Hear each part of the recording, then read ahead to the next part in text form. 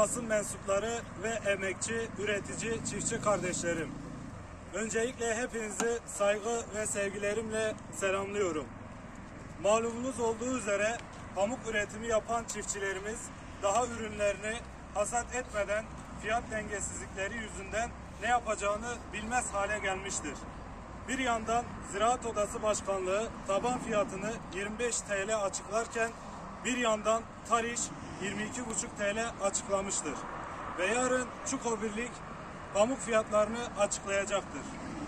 Bu fiyatlara rağmen Şanlıurfa'da bulunan bazı pamuk işletim fabrikaları kendi aralarında anlaşarak 14-15 liradan pamuk alımı işlemi yapmaya başlamışlardır.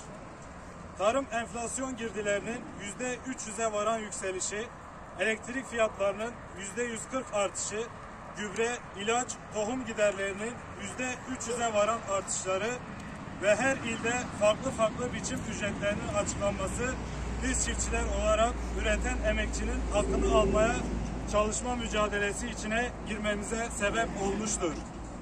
Covid döneminde ve Rusya-Ukrayna savaşında tarımın ne kadar güçlü ve gerekli bir sektör olduğu görülmüştür. Bu sebepten ötürü yerli ve milli ekonomimize katkıda bulunmak adına ne yazık ki sahipsiz bırakılan çiftçilerimiz bu açıklamayı yapmak zorunda kalmıştır.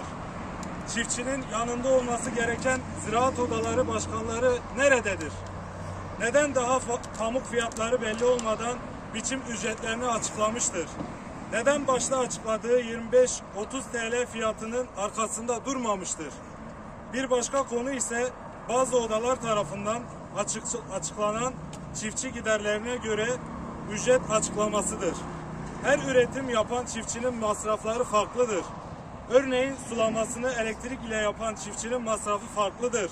DSİ ile sulama yapan üreticinin masrafı farklıdır. Kiralama ile çiftçilik yapan üreticinin masrafı farklıdır. Mülk sahibinin masrafı farklıdır. Kilo ile üretim yapan maliyeti farklıdır. Bizler Türkiye İstatistik Kurumu'nun ve farklı üretim şekliyle tarımsal faaliyetlerde bulunan çiftçiler ile görüştüğümüzde taban fiyatının en az 25 TL olmasını istemekteyiz. 25 TL altı üretim, alım bizleri zora koymaktadır. Değerli çiftçiler, çiftçi kardeşlerim, bir olalım.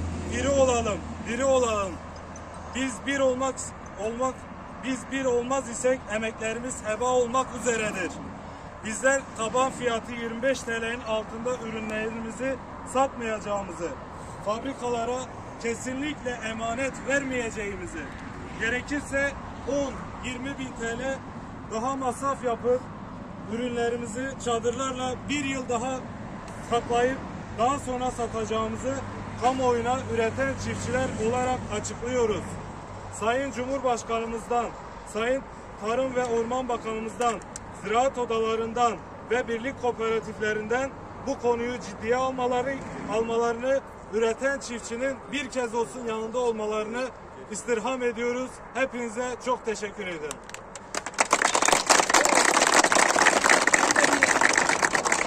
Milletimi de söylüyorum. Bu süreçten sonra herhangi bir çiftçinin üretmekten vazgeçmesini sebep olan milli servete ihanet etmiş ve üretime, kalkınmaya ve büyümeye engel olup devletimize ve milletimize refahına kastetmiştir. Biz bunu eğer çiftçilerimiz kazanmazsa, çünkü neden çiftçiliği bırakmak zorundadır ve gittikçe üretim küçülmektedir. Onun için pamuk çok önemli ve stratejik bir maddedir. O yüzden bir an önce devletimizde çiftçinin yanında olup çiftçilerimizi desteklemeli ve fiyatlarını bir an önceden 25 liradan aşağı kesmemelidir. Ve onun için çiftçilerimiz şu an zor durumda. Sadece birkaç fabrikatörün eline bırakmak ve insafine bırakmak gerçekten doğru değildir.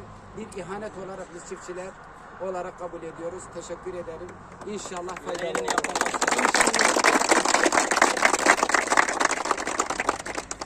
Hayırlı olsun inşallah arkadaşlar. Biz tekrar yarın ayrılmayalım. Birkaç gün üretim yapıp çiftçilerimiz artık girdi maliyetlerinin altında eziliyorlar. Bugün burada toplanan bütün çiftçi arkadaşlarımız kendi emeklerin karşılığını talep ediyorlar. Bizim bugün toplantı amacımızın kendi emeğimizin karşılığını alıp gereken maliyetlerin devlet büyükleri tarafından açıklanıp bizim emeklerimizin karşılığını aldıktan sonra memnun bir şekilde üretmeye, milletimize hizmet etmeye, devletimize hizmet etmeye inanıyoruz inşallah. Ama emeklerimizin karşılığını aldıktan sonra bu olursa biz daha iyi bir şekilde üretip yapıp daha sağlıklı bir şekilde üretim yapacağız inşallah. Anlatmak istediğini fakat kendisi de anlatamıyordu.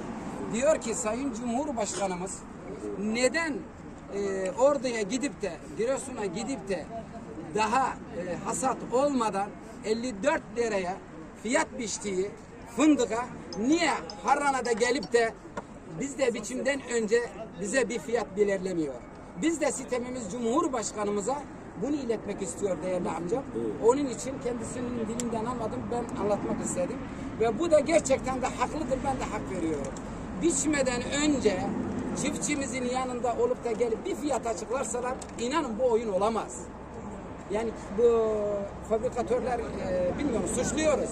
Suçları var mı bilmiyorum. Kendilerinden de açıklama bekliyoruz.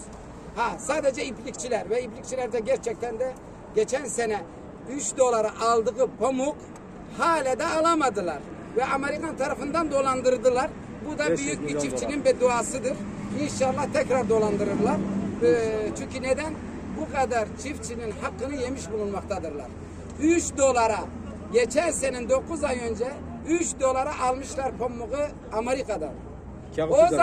O zaman tarihimizde bizim pamukumuz ne kadar arkadaşlar? 11 lira. Bakın 11 liradan almıyorlar 3 dolardan. O zaman dolar 14 lira ne yapar biliyor musunuz? 3 kere 10 42 lira.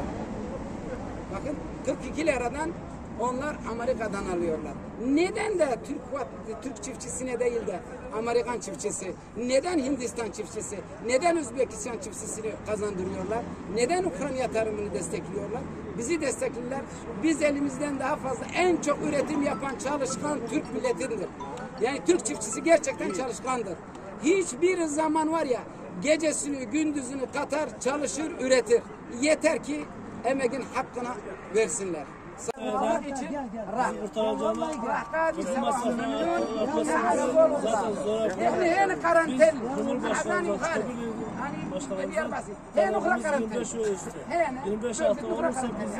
zora koyacağız. Maliyetler zaten apaçık ortada. Aynen. %300'ü almış başını gidiyor. Her şey üstünden gelemiyoruz. Biz çiftçiler her şey %300'ü atladı zaten.